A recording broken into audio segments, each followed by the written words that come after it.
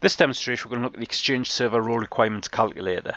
With this utility, we input information relating to the business and functional requirements of our Exchange organization, and the utility will then give us recommendations for building that environment. First thing we have to do is input data. So if we look down here, what we've got is we've got our Exchange environment configuration. Yes, we are 2016. We are 64-bit for the global catalog server. Server role virtualization, we will virtualize it. We're going to use Hyper-V. High availability deployment, yes, we don't want to lose an email in the case of a failure. So the first thing we've got to do here is specify the number of mailbox servers hosting active databases. And that in our case will be 2. So we'll change that to 2. Then what we'll have, based off that, we'll have 1 DAG. Like I said, we are a small environment. Next thing to do is to scroll across, and as we can see across here, what we now get is we now get our site resilient configuration. So we will have a resilient deployment. We're actually going to go for active passive. So all we'll do here is we'll click on the little drop down and we'll go for our active passive. In the case of site resilience recovery point objective, I'll leave the default at 24 hours and I'm not going to bother modifying the activation block secondary data center mailbox servers. But as you can see here, if you do scroll over the various boxes, it gives you some useful information. So for example, there are scenarios in which you may want to create mailbox database copy and prevent the system from automatically activating it. An example of that would be something like a lagged database copy, where we don't really want to go back a week if we've only lost, let's say, 1 email. So we'll scroll this down. Next thing we've got here is we've now got our mailbox database copy configuration. So we've got the total number of HA database copy instances active with a DAG. I'm happy with 3.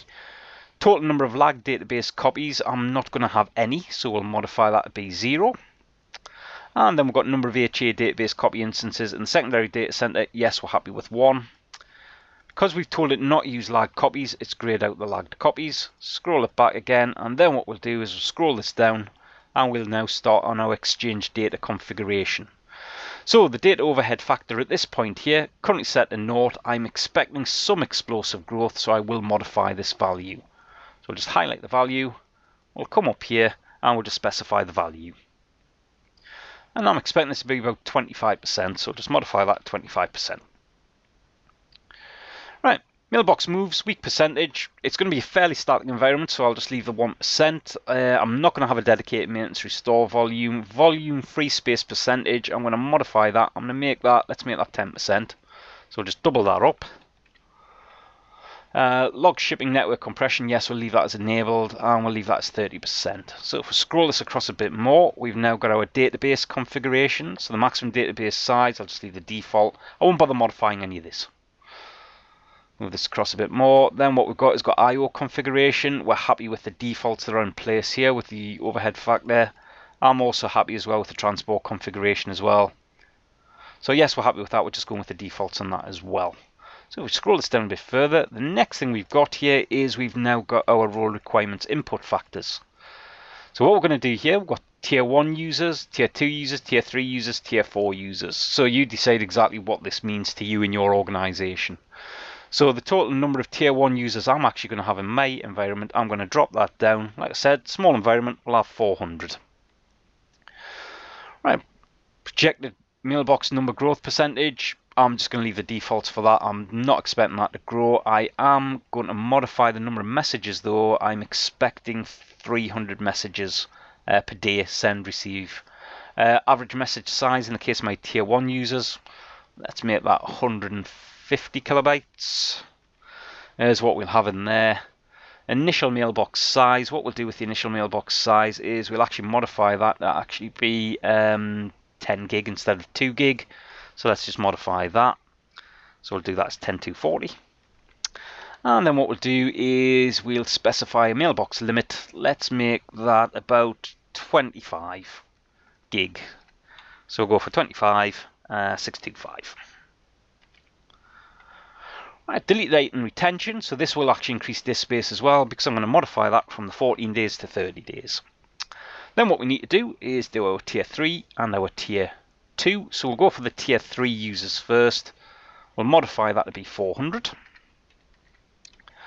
Now that we've modified that, what we'll also do as well for our tier 3 users is we will specify, in the case of the projected number growth percentage, I'm happy with that. What we'll do though is we will say they're only going to send, let's say in the case of these users here, Let's just make that 150 messages. Average message size, what we'll do with the average message size, I'm fairly happy with the 75 kilobytes. Initial mailbox size, what we'll do with this point here is we'll leave that as well in the case of the defaults, but the mailbox size limit is we will specify these to 2048. Won't bother modifying anything else, I'm fairly happy with all the other settings there. We'll just come back to our tier 2 users, and for our tier 2 users we'll make those, let's have this point here 2400 we'll have. So we've got that in place. Other things we'll do is we'll have a projected growth of, let's make that 10%. And then what we'll also do as well is we'll have an initial mailbox size of 2 gig. And what we'll do is we'll have a mailbox limit for these users, and we'll leave that. No, we'll modify that, we'll make that 5 gig. So we've now modified that. We're not going to bother with any tier 4 users. So if we scroll this down, other things, backup config. I'm happy with the defaults for the backup config. I will be using some sort of a compliant backup system. Storage options. I'm using a DAG, so we'll go with just a bunch of disks. In the case of primary data center server disk configuration, I'll just leave the 72K disks. Probably out there in the real world, you probably have better disks. Server config. Process cores 16, I'm happy with that. Hypervisor, yeah, 10% for the hypervisor, we'll set that aside. Log replication configuration, I'm just going to leave the defaults. And then finally what we need to do is we just need to name our servers and name our DAG. So what we'll do here is we'll just rename the servers. I'll start with the first one being lon-ex1. And then what we'll do is we'll go lon-ex2. And then finally what we're going to do here is we're going to have another data center, so we're going to have that in Berlin.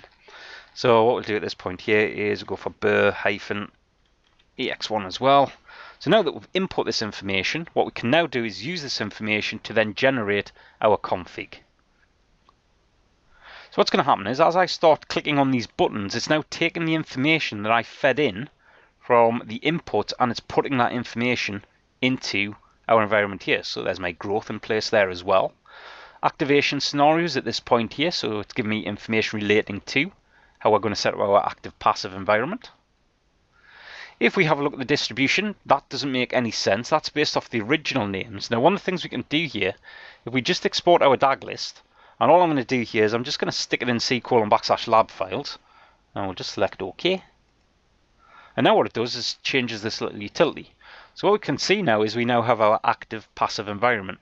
We can see the active copies, we can see the passive copies of our various databases. We can also as well see where the passive copies go as well.